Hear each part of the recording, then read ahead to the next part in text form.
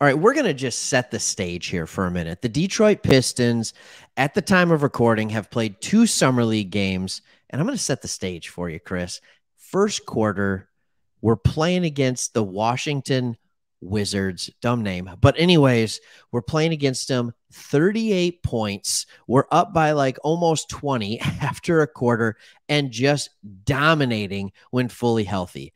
It's hard not to be excited about this team, isn't it? Oh man, it's crazy. Dude, I mean, leave in the comments your thoughts, and again, make sure Craig and I are seeing things clearly. But Yeah, because game 1 was a little rough, but yeah, so exactly. So then all of a sudden we're playing. We just look.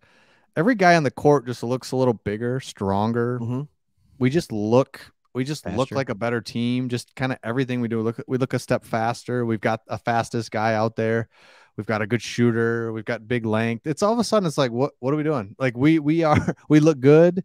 We look like I like what I'm seeing out there. Yeah. Usually in the past 10 years when it comes to basketball, Detroit Pistons, it's like, we had Blake Griffin maybe we never looked like the better team. Stanley Johnson's running around. We never had that good feeling, right? Yeah. Where now all of a sudden, Jaden Ivey, in Summer League, I just feel so much better. That's my big high level takeaway of these 2 games and why we just look good, man.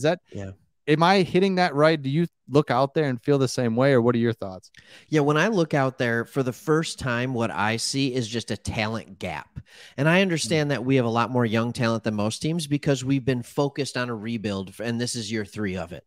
So they look how I think they're supposed to look. Yeah. If you're on year 3 of a rebuild where you've had a number 1 pick, you've had a number 7, number 1, I think 16, 19, and then a number 5 with Ivy and another 13 with Jalen Duren.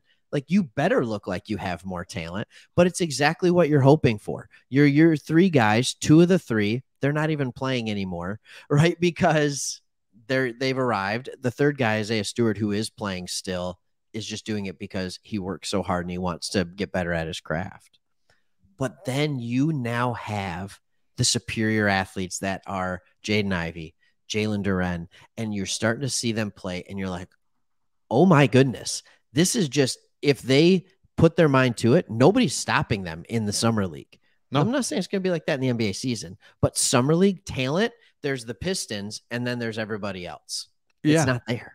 No, and this reminds me of the got to be like 2011 Detroit Lions preseason game, and we'd been losing forever. We're playing game number 3 against the Patriots, and I remember we had our starters in. The crowd was going crazy, and I feel like that here where it's like, sorry, like it doesn't matter, and who cares? Well, it matters to Pistons fans because it's fun. Yeah, I'm so sorry that we are gonna have our main guys in there because they are our main guys and they happen to be younger and developing too. But sorry, that's who we have, and we're going to be out there. And I know it doesn't matter, but what does matter is I'm seeing some real things. And that's the same thing. Like when we had Ndamukong Suh, it's like, oh, you know what? The guy is getting to the quarterback. I know it's preseason, but and Matthew Stafford has a cannon. Yeah.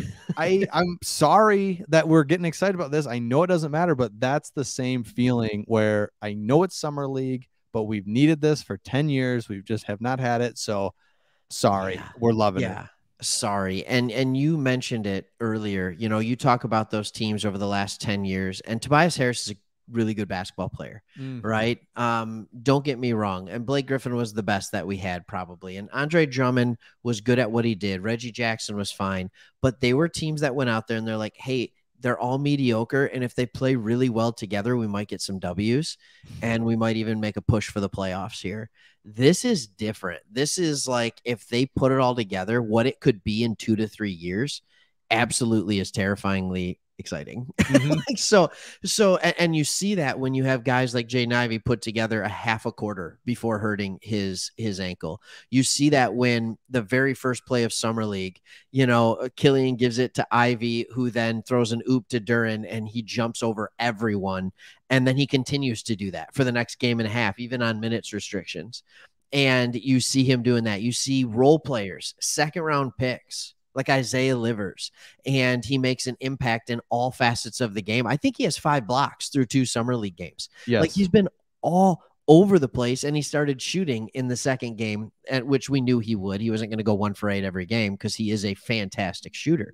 So, like, you start seeing all these pieces come together, and it's like, maybe we do have something here. And like Steve said when we had him on, like, maybe spacing won't be as big of a problem as we thought it would be. It's just summer league. Everybody calm down. Yeah. I'm talking to me here. I'm talking to me, right? Like, calm down. But when you see talent that's a notch above summer league, when you haven't seen that before, all of a sudden it gets you excited about how will that translate into the regular season. Because in summer league, it's more impressive than in college. That's all I'm saying. Yeah, but you're so right about, okay, the spacing, the floor spacing thing was a big question for us because, yeah, I just, I'd like to see it. Well, all of a sudden, no crap. All of a sudden, we've got a guy that can blow past his man, and now all of a sudden, there is going to be a problem at some point. Versus how we can't. We're last year, just trying to find our way, kind of trying to get in the lane. You can't get it. Well, now all of a sudden, like Steve said, my point was that Steve said it. Every team now, every year is a new team, and this is a completely different. So no, we don't technically didn't get any floor spacing guys, right? Yeah, a couple, but this is a whole new look. We don't know, and we just can't wait to see, is Ivy just changing the game, changing our team because of his ability, and now we have people are going to be collapsing more, and it's just a whole different thing that we're excited to see, and we are seeing already where it's like, I don't know. Like, I'm seeing Livers wide open a lot. I'm seeing Livers wide open. Yeah. And there's a big difference in shooting percentage with Livers wide open and Livers with a guy closing out on him or a hand in his face. Yeah, exactly. There's a big difference. Same with Sadiq Bey. Same with Cade Cunningham. All these guys, and Killian Hayes is the biggest difference probably, because I think wide open, he can shoot maybe mid-30s, but with a hand in his face, he can't eclipse 30%. He can't. And so, like, when you see these guys, it's like, man, wide open shooters make a lot more shots. And that was the thing that he showed me. And I never even thought about how defenses, you can't commit 1 guy or even 2. Sometimes you need to collapse 2 or 3 in order to stop it, like, just superior athletes like Jaden Ivey. You do. Absolutely. And that's where you see, the great players that are able to get to the basket, pass well, change it. I mean, LeBron, of course, is like, there's a reason this guy carried multiple teams to the final. Like, it's a whole dynamic when he's out there. And so I'm not saying Ivy is LeBron James, but what I'm saying is but his ability to create and change the whole end of of the court when we're on offense is just going to be interesting to watch. And again, with Cade, now Cade's different, right? Cade's different than last year because Ivy and Durant. So we can probably do a whole different video, and this might be one of the videos we do in the dead of the next 3 months after summer league is over, before the regular season starts. But there's a difference between spacing because you have 3-point shooters, and then spacing because certain players have huge gravity, like a huge gravitational pull. So you have guys like Cade Cunningham, Jaden Ivey is starting to show that. Like, you have to send more than 1 body at them, or you have to always be cognizant of them so they have players that are surrounding them. And even if you have not great shooters outside of it, you're still going to get the spacing because of the gravity. That makes sense, right? Oh, it makes more sense. You're saying exactly what I was trying to say in a way better way. I did? So, yep. Okay, great. You nailed it. That's what I was trying. Either that or I'm just repeating you. No, that's exactly what I was trying to say, is like, you've got guys all over you now. Now those guys that weren't shooters, well, hey, I am a shooter. I'm wide open. Throw it over here. Like, let's go. So yeah, I think it's going to be, we're excited and ready to keep watching. It's great. We're excited. Keep watching. Hopefully we stay healthy or get healthy in summer league so we can enjoy the next few games. For sure. So let us know your, the comments here on just anything we missed, or maybe we're too high on this, or maybe it doesn't matter. We already apologized a million times saying we don't care. We love it. Sorry. Love it. Yeah. Let us know in the comments your thoughts. Craig, anything else that you had?